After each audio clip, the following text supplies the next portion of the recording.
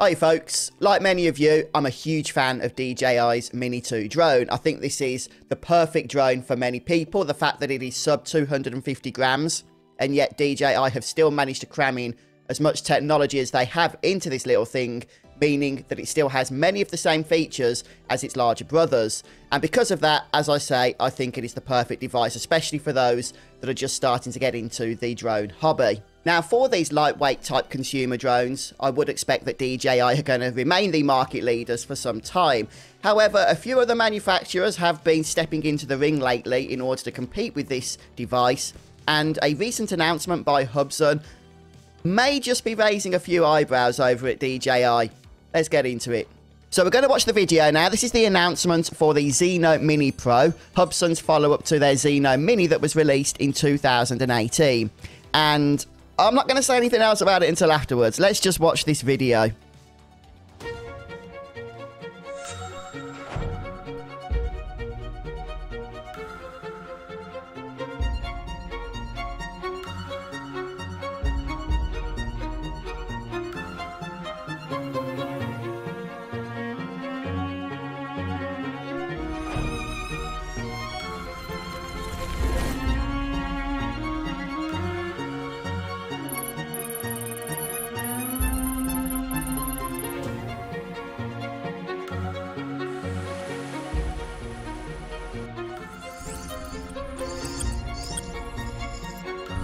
Very nice.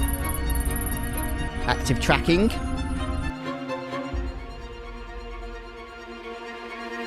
Okay.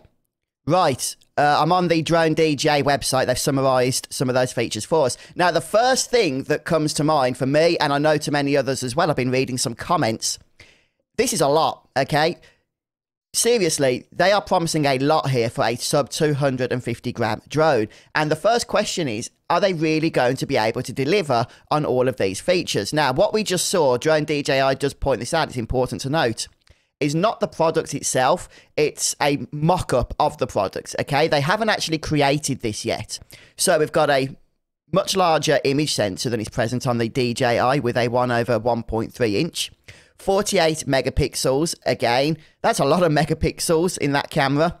And there's some of the other camera specs as well. A large aperture, 6x zoom, HDR mode, not present on the DJI Mini 2.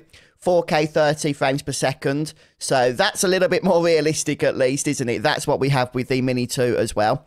The Synclass 3.0, that is their imaging transmission technology, i.e. getting the picture from the drone to your phone that's connected to the remote controller. And 1080p, you know, that's a boost over the Mini 2, which provides image transmission at 720p max.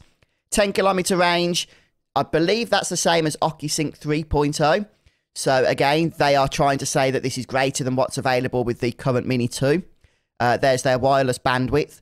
And max flight time of 40 minutes. Again, it's like they've targeted everything that DJI have marketed with the Mini 2 and then tried to increase it further. So 40-minute flight time, that's pretty impressive when you consider how much tech is apparently being bundled into this little drone here.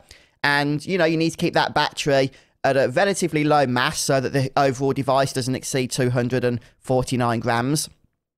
And then finally, some exciting stuff. Front, backwards, and downwards obstacle avoidance sensors.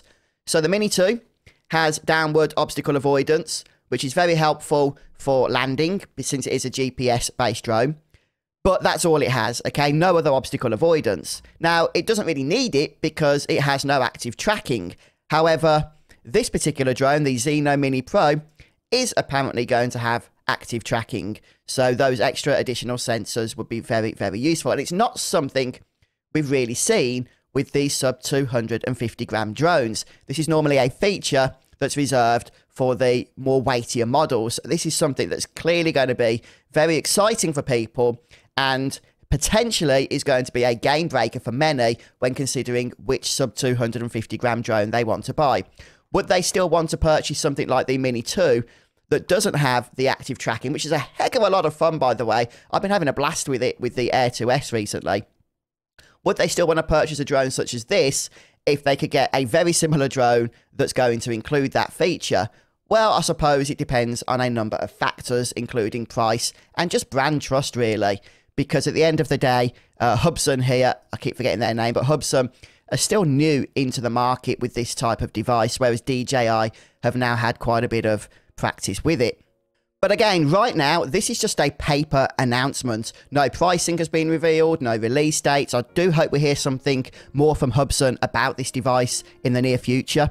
So just because this has been announced doesn't mean it's what we're going to get. Now, I would love for Hubsan to be able to release this drone with these specs and for that drone to be well received, that it actually works, that people like it, so we can get some proper competition going in the sub 250 gram market. I think that's going to be healthy for us as consumers. And quite frankly, the drone itself sounds very exciting.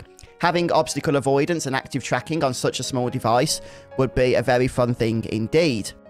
But as always, folks, very interested in hearing what you think of this announcement. Do you believe that Hubsan are going to be able to deliver on the promises they've revealed here in their specifications for the Zino Mini Pro? Or do you think it's looking a little bit unrealistic for a company that is known for their toy drones, but doesn't have anywhere near the experience that DJI have in the consumer drone market? And also, pure speculation, I know, but how do you think these specs confirm to a potential DJI Mini 3 announcement? If this was announced as a DJI Mini 3, would you be excited? Would you think it had more than you expected, less than you expected, or about what you would expect from the next generation of DJI sub 250 gram quad? Please do share your thoughts as always down in the comments below. I appreciate you sharing your time today. And until next time, happy flying. Goodbye, folks.